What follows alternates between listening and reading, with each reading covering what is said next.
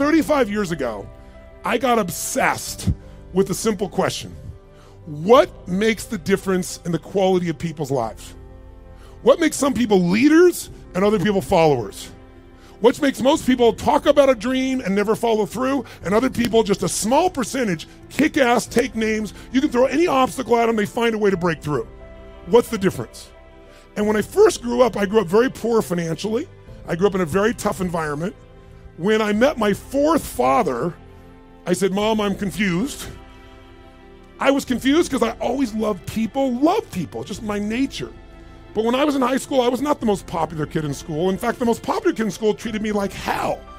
He was so vicious and mean. I thought, what makes that guy popular? So it made me obsessed to want to know why people's lives turn out so differently. And my first answer, growing up poor with no great role models, was, well, some people are just lucky. They grew up in a family where everybody loves each other and they stay together. You know, some people are lucky. They grew up in a family and everybody's educated, and so they work hard to educate their kids. Or some people are lucky. They grew up in a family with lots of money, so they have resources to travel and learn and expand and do whatever they want. And as much as I wanted to believe that story, that some people are just lucky, that they had a better family, when you pay attention and you're even slightly honest with yourself, that story doesn't hold up, does it? Because when you look around, what happens to people that were truly given everything and they don't have to work for it? What happens to the person who's born and they got total love and support from their family? They have total financial abundance. They don't have to worry about it whatsoever. They got all the great education. What happens to the majority of those? Not all, but the majority of those people don't build any muscle. They're not hungry because everything was given to them, so they don't have any hunger that could give them drive. Which, if you ask me, Tony, what's the single most important key to success above anything else? It's not talent, it's not skill, it's hunger. If you get enough hunger going in you for an answer, you'll find the answer. If you get a hunger enough inside of you that says, I got to take things to a next level, I got to achieve, I got to make a difference, I got to expand, you will find the answer. People's intelligence will expand if they got enough hunger. But if you got everything and you're not hungry, you're not going to have much. Look at the pathetic people you read about in the rag newspapers who were given everything. And as a result, what do you find out? The majority of people that are given everything, you find them living in rehab. They've been getting everything else, and they're going in and out of rehab for drugs or alcohol or something else. And then you find these people that life seems to have stepped on. You know the kind of people I'm talking about? Life has kicked them in the face. They've experienced tremendous injustice. Nothing has been fair to them. They've been abused mentally, emotionally, sexually, spiritually, whatever. And very often, those are the very people that most of us are inspired by, who achieve levels that most people never dream about and who touch society. For example, what would you guess would be the future for a child if I described their background? Because most people think biography is destiny. What you've been through determines who you are. And most of us, if we're not succeeding, can tell everybody the stories of why we're in that place. But it's much more fun to tell people where you are today in spite of what happened in your life. That's a much more interesting story, isn't it? But if you look around, what if a person's story is this? True story. A person's born and their father's not there as a baby. Their father left before they got there. Their mother is going to raise them, and their mother's 13. A child being raised by a child. If that's all I told you, what would you predict the future of this child would be good? Real positive, uplifting, expansive, powerful, influential, or concerning? Concerning. What if I said this 13-year-old mother didn't know what to do with this baby and was overwhelmed, so she gave the baby most of the time to her grandma, who had lots to deal with? And what if I told you, with grandma not noticing, before this child was 13, she was sexually abused more than 3 times by different people in family and friends? Now, a little baby being abused, a child being abused. What's the future? Doesn't look too bright, does it? What if I told you at 13, when the baby turned 13, this baby became exactly like her mother and became pregnant as well? Followed exactly in her mother's footsteps. What if I told you at 13, when the baby arrived, the baby was stillborn? The baby died at birth. What would that do to an adult mom having a baby, much less a 13-year-old child? What if I told you the kid went a little crazy with her behavior, got so outrageous and out of control, they put her in an institution, but fortunately the institution didn't have enough beds, so they couldn't keep her there more than a few days, and they finally released her to a man who claimed to be her father, who she'd not met. By now, I'm sure you figured out whose story this is. Who is it? This is Oprah Winfrey's story. Oprah Winfrey went through all that we just said, plus she was African American at a time in the US when the President of the United States was not African American, and when many people in the US did not judge people by their character, they judged them by their color based on nothing whatsoever. This woman has become one of the most influential people in the world, females on the planet, and that's her story. So the reason is, whatever story you're being told about the economy, whatever story you're being told around you, you have to be so aware not to buy into a limiting story. Either someone else telling you that or you telling yourself that.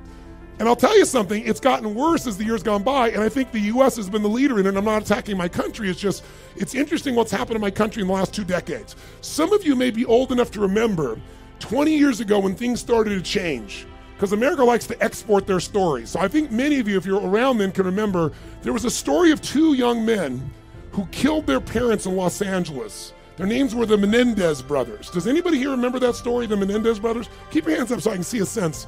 Yeah, quite a few of you can remember the story. If you didn't know the story, it's about these 2 young men.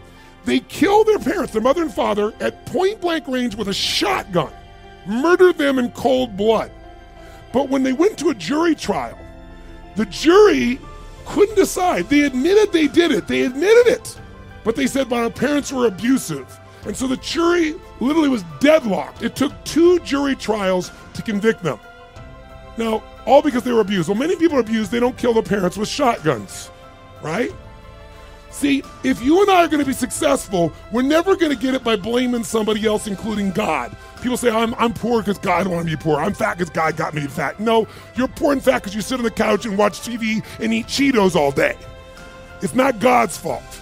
So what I'm suggesting to you is you and I have to come up with a better story, a story that can make things work. So now I want you to tell me the truth on something here. Tell me right now, who here in this room has ever failed to accomplish something that really mattered to you? We all know we failed at some point. The first time I ever asked this question on stage, it was spontaneous. I was at this group called TED, Technology, Entertainment, and Design. And I asked everybody in the audience, because they're all multi-billionaires, the guys that started Yahoo, the guys that started Google. It's this really unique group of people. And they're in this darkness. And they weren't responding, so I said, let me just ask you a question. How many of you have ever failed? No one raised their hand. I said, thank you for your full participation. How many of you have ever failed? They all raised their hand. I said, great. When you failed in the past, why did you fail? And this is where you hear people's story. Remember why I'm telling you this? Because I want to tell you right now, you might write down something. Change your story, change your life. We all have a story about why we are where we are. If you're not where you want to be in your life, in some area, like maybe your body's great, but your finances aren't, or your finances great, but your relationship sucks, or doesn't, or whatever, the bottom line is, you've got a story why it's that way. And the story we tell ourselves protects us from pain. It gives us a reason why it's not our fault, or it's going to be okay in the future. But the story that protects you also imprisons you. It keeps you from changing your life. So in order to create a change in your life, you really truly got to change your story. You got to shift your story. You got to find a story that's going to empower you, a story that's going to strengthen you, a story that will push you beyond anything you've ever done in the past. So the story most people have, and that they had at this TED piece, was I said, why have you failed in the past? Didn't have the money, didn't have enough time, didn't have the right resources, didn't know the right people, didn't have the right contacts, didn't have the technology. Some people said we had a lousy leader. The leader said I had lousy people. Right? Isn't this stuff what people tell you? And then in the darkness, I heard this voice say, I didn't have enough Supreme Court justices. And I looked into the dark room down there in the front row, and it's Vice President Al Gore, who lost to George Bush, and the whole crowd, I was in Northern California, and it was a Democratic crowd, so they all stood up and cheered like crazy. And when they're done cheering, I just stood there and I said, that's one way to explain why you didn't become President of the United States. You didn't have enough Supreme Court justices. But I might suggest there might be a different reason, and everybody was like quiet, going, what's he gonna say? And I said, let's look at everybody else first. Those of you who told me you don't have the money, you don't have the time, you don't have the education, you didn't have the right people, didn't have the right skills, didn't have the right technology, you didn't have the right Supreme Court justices, or enough of them. I would submit to you, you've all told me the reason you failed is you didn't have the resources. Time is a resource, money is a resource, technology is a resource, knowing the right people is a resource. And I said to the audience, here's my experience working with the most successful people on the face of the planet, athletes, presidents of the United States, multi-billionaires. Here's what I know from them. Resources are never the real problem. A lack of resourcefulness is the real problem. I'll say it again. Lacking the resources is not the problem. Lacking resourcefulness is the real problem. What I mean by that is very simple. The ultimate resource is human emotion. What starts wars? Is it logic? Hell no, it's emotion. What makes you get married or get divorced? It's emotion. What will make you stay up all night, work to build your business? Emotion. What will make you give up? Emotion. If you don't master your emotion, if you don't become resourceful, then you're going to think the problem is resources. Because I'm here to tell you, every great person I know didn't have the resources, but they got them because they're resourceful. And what that means is, if you're creative enough, creativity is an emotional resource, can you find an answer to the problem, yes or no? If you're determined enough, can you find the money that you don't have? Can you find it, yes or no? If you care enough and get other people to care with you, can you get them to help you, yes or no?